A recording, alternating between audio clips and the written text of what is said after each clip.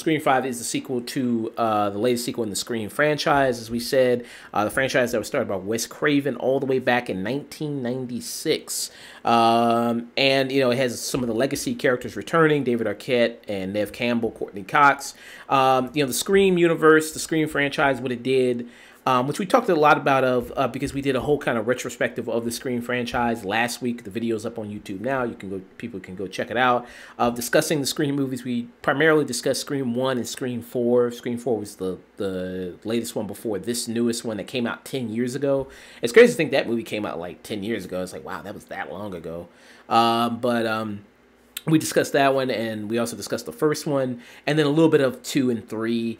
As far as the Scream franchise goes, I think, you know, the first one is, you know, it's the original, right? It's what everything was based off of. What these sequels have done is based off the original one. And, you know, with 2, it was decent. I think 3 is the worst one of the Scream movies myself.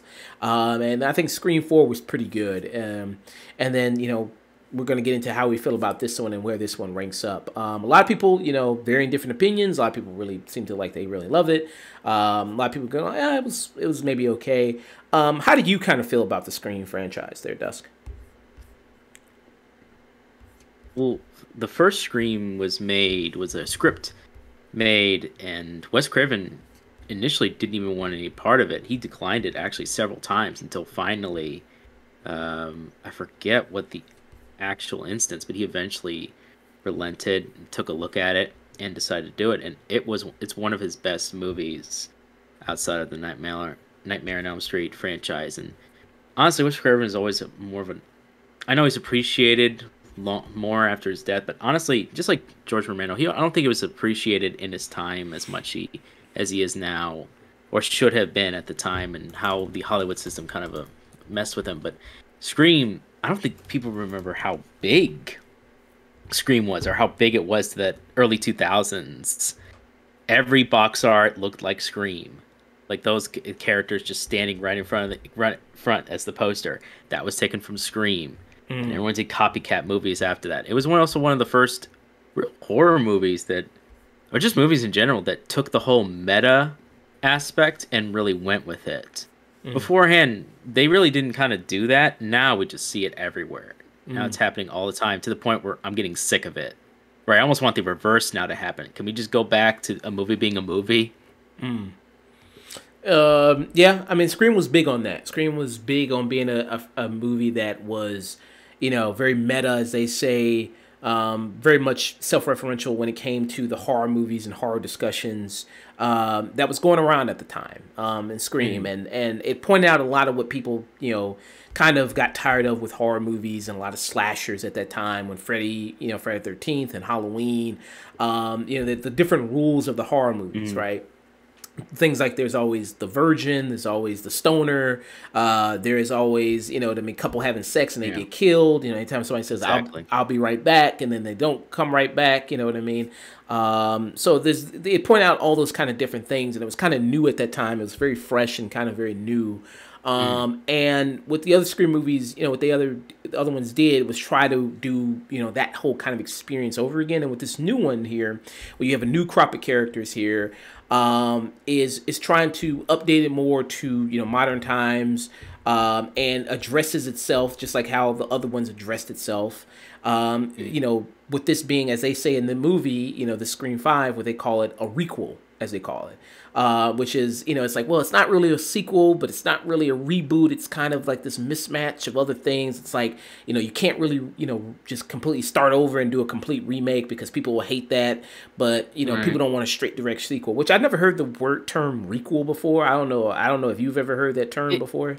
So I think that's taken from another term. I guess try to separate it more to make sure. But I haven't heard that specific version, but I know exactly what you're talking about, where it's like it's not a sequel, but it's like a reboot, but it's not quite a reboot, because, you know, they are taking aspects from the other movies and treating them as in canon, quote unquote. Right, yeah. And they bring up examples, like, for instance, like the new Halloween movies, the Saw movies, you know, they kind of take it and, like, okay, you bring in some of the older characters from the new one, like what this Scream is doing, where you bring in the characters from the first movie, David Arquette and Courtney Cox and Neve Campbell, like we mentioned, the legacy characters, who I think they're still, very good. You know what I mean? Yeah. Coming back as their characters, Nev Campbell, Sidney Prescott, and Courtney Cox as Gail Weathers, and David Arquette, who's this is probably the best I've ever seen his character in any of the movies. Who's Yeah. coming back? Yeah, go ahead. Dewey's probably one of the most interesting characters of those Scream movies. His change of character over time has probably been one of the more interesting aspects of these movies. Yeah, and I think he's probably out of all the people kind of coming back to this, I think he's one of the better people coming back. Mm. Then you have a new crop of people to kill. You know what I mean? New group of Yeah. teenagers. Always need some fresh group of teenagers to Yeah, kill. you need new blood. Yeah, need some new blood. So some notable people. You got Jenna Ortega here, who people might remember. She was in the show You. She was in season, was it 2 or 3? I think she was in season 3. I think it was. And she was in that season. She was the sister of the landlord character that he met in season 3 Okay. when he went to LA. You also have Dylan Minnette here, who people know from 13 Reasons Why. You also have Jack Quaid, who people know from The Boys. He's the one that's dating kind of the Sidney Prescott of this movie, the lead character of this movie, Melissa Bernara, who's Sam Carpenter. That's a nice shout out to, of course, John Carpenter and things like that. So you got There's a lot of shout outs. yeah, tons of tons of shout outs like that. You also have when we said like, okay, in the terms of a requel, you have to have characters who are attached or even bring back characters from the original. So in this one, the whole big thing is like the killer of these movies in this movie is attacking people who are who've been basically attached to the original murders in the first Scream, and the killings in the Scream movies. So you have characters, who are like there's an actress named Jasmine Brown who plays Mindy, and her brother, and they're the nieces and nephews of the Jamie Kennedy character from the first one. The Dylan Minnette character, he's the son of the female deputy who was in the first movie, Mary Shelton, who's Deputy Judy, who's also she was in the last Scream movie, so he's the son of her character. So you have some characters who are related to the other people in the movie, in the past movies as well. I would say with these new crop of people, I wasn't all that much interested in them. Yeah. I don't think looking at kind of some of the other movies, maybe again, you know what I mean. I think they don't have really all that much personality. I don't think. No.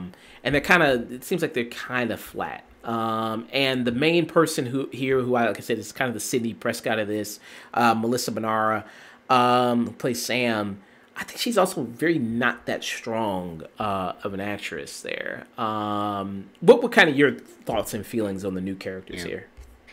I thought the meta humor works more than it doesn't. I think with the characters wise, yeah, I think it's the legacy characters that get this weird reference to them.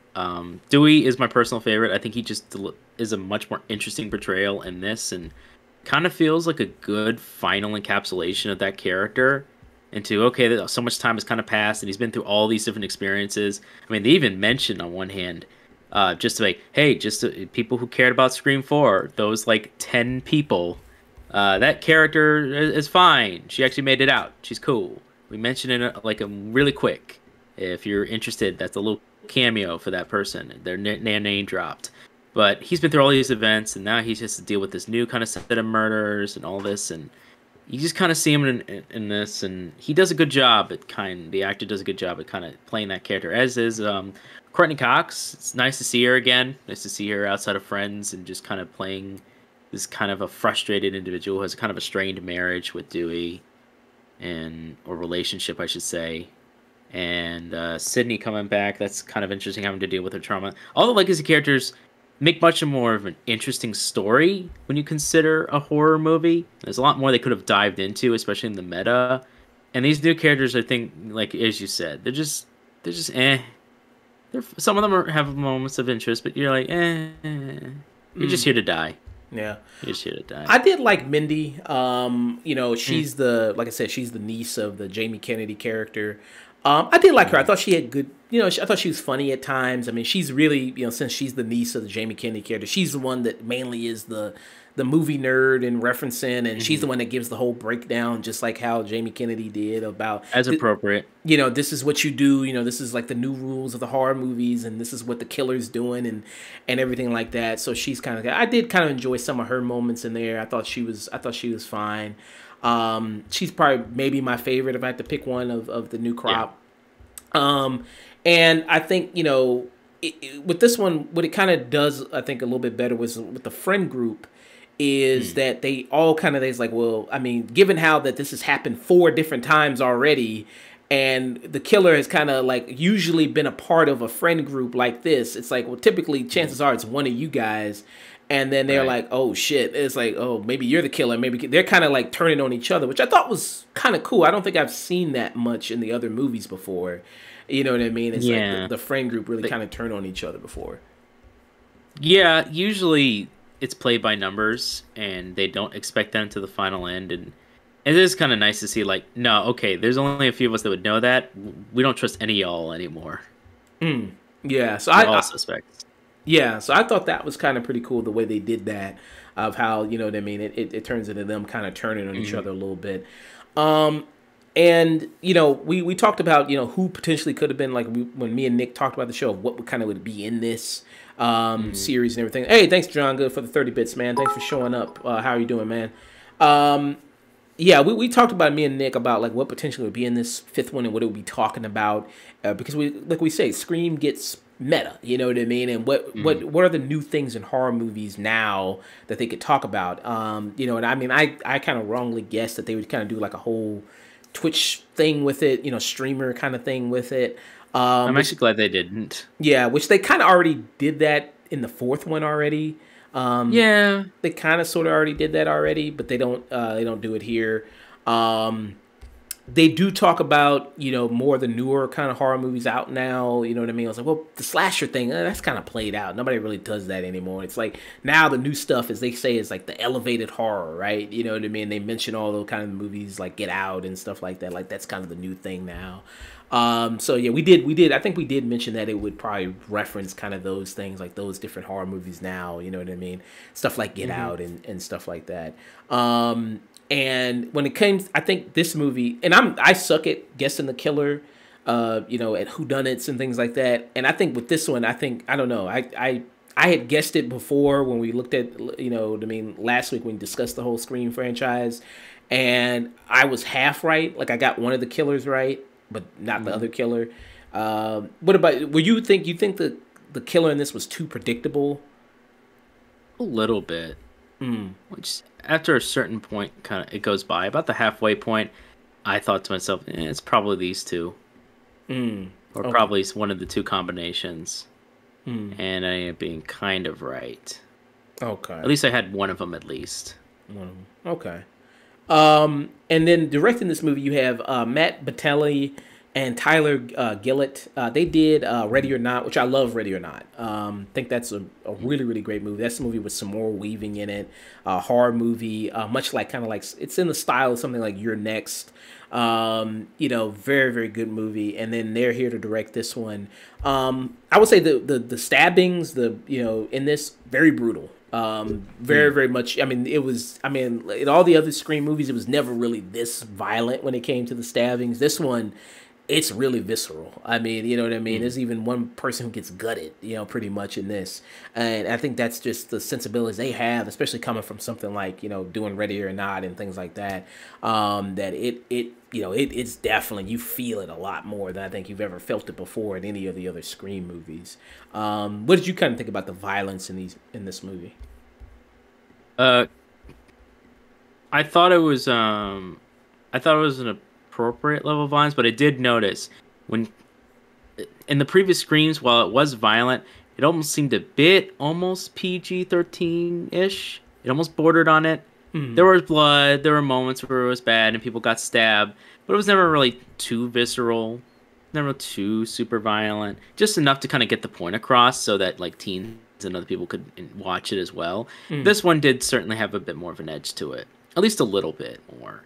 Especially with that gutting scene. I was like, oh, okay, you're going for it. All right. Yeah. I was like, yeah, I mean, there's a lot of blood that gets spilt out, and yeah, it's definitely, I think, way more kind of violent, I think, that I've seen what the other movies been. They got a bigger blood budget. Yeah, yeah, I think, with this movie, given that it's like, okay, it acknowledges what it is, like they say in the movie, it's a requel, and it's like, okay, but we're trying to tread new ground, and we're trying to do something different, but it's kind of falls into a lot of those same trappings of doing that, where okay, you're not really treading new ground, even though you're saying you're treading new ground. You're kind of falling back into the same things that it was with the first one. And it talks about, like, okay, you got to bring in the new legacy characters, to respect the original and everything like that. Everything goes back to the original. Yeah, I mean, because the original is the original, and I don't think there has been anything that has topped, when it comes to the Scream movies since the original. There's been sequels that have been fine and been good, but Yeah. there's been nothing that has been as good as that first one because of what it did, and what, the impact that it had. It's like The Matrix. It's like, you have the first Matrix. This was a huge cultural impact. It was massive.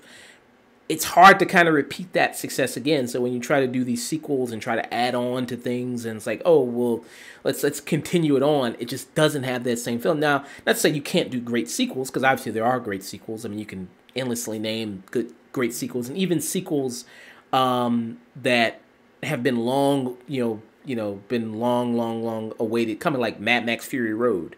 For instance, that was many years before we had another sequel to Mad Max, and then that came, and that doesn't even have the original, Mel Gibson in the movie, No. and he's playing it, it's played by totally somebody different else, and that even really isn't a Mad Max movie. That's a Furioso movie, really. Yeah, that's not Mad Max is not even really a character in that. He didn't even speak until halfway through that movie. Yeah, I mean, that's and even then, he's not even portraying the character in the way that Mel Gibson did.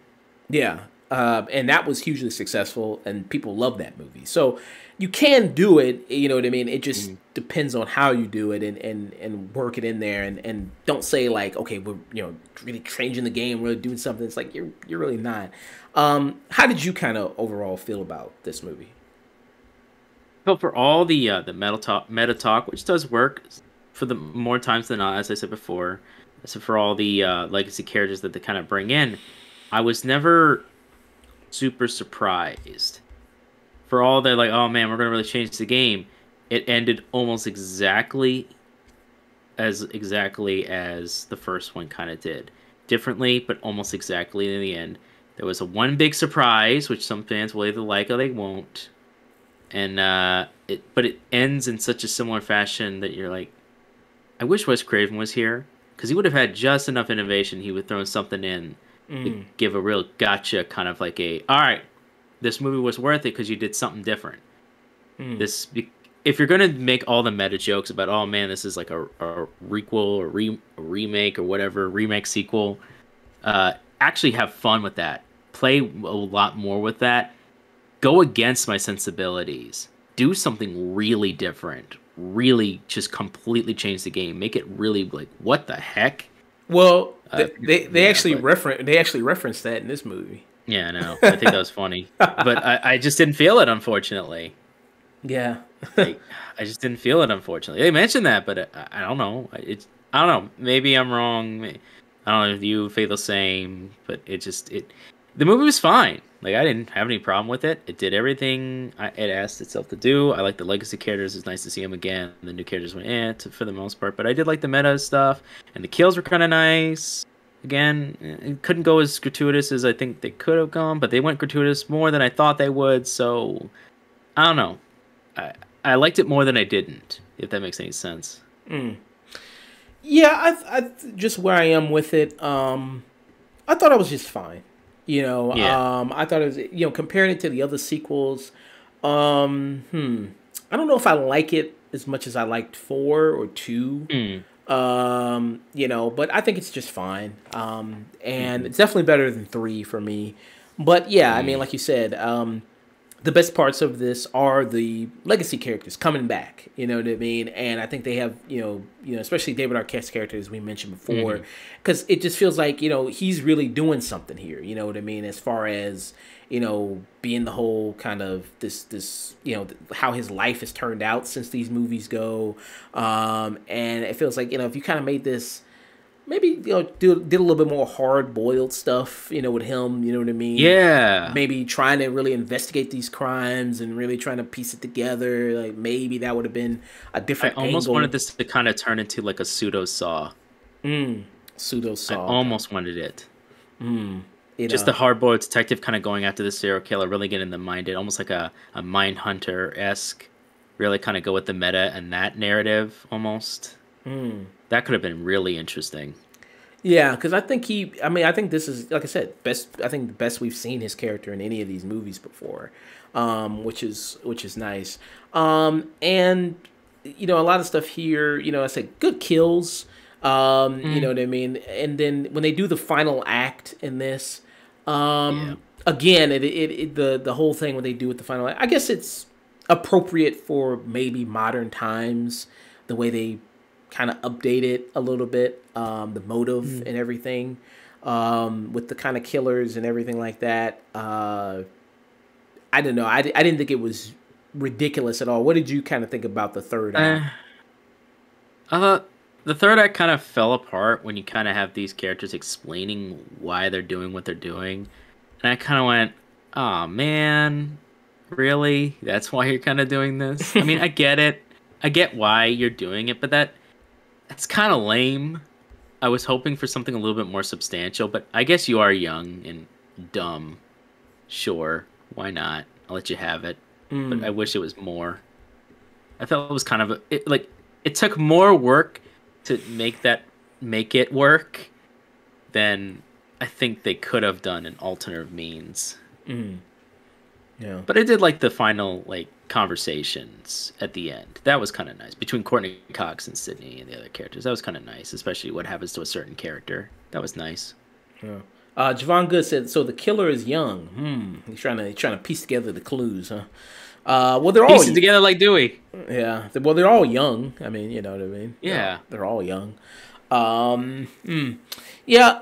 To wrap this up. I mean, I guess if you're a massive Scream person and you love these movies and you love You a saw it lot already. a lot of them, then I guess you'll really like this one too. I don't think it's that much of a huge departure from Yeah. the other movies that it goes like, what the fuck is this? I think it's No. right. It's No, right not at along all. right along the line of what these movies have been. It's just that it It wasn't doesn't. a Matrix Resurrections. Yeah, it was. It wasn't too much of a Mesa Resurrection situation here. This one it goes all the way with the meta stuff, but that's what Scream has always done anyway. So, Mm. that's what it's always been. So if you're a big fan of these movies, I don't see this being too much. I mean, you would like hate this one. It's just that it's got the formula, and you're making it, and there you go. It's kind of the form that you had. It's like kind of like a meal that you eat, but then somebody adds a salad next to it. It's like, okay, it doesn't really make big of a difference if I eat this meal, but then I eat it with a salad. Doesn't really make that big of a difference. You know what I mean? So it's not shaking up things too much. It's not trying to do any. It's like maybe tries to attempt to maybe do something new, and then says it's trying to be this kind of new thing, but not really. And yeah, I give it a stream it. I'd say it's a relatively good stream it. What about you? Yeah, yeah, I'm pretty much on the right where you are. You don't really need to see it in the theaters. You can just stream it.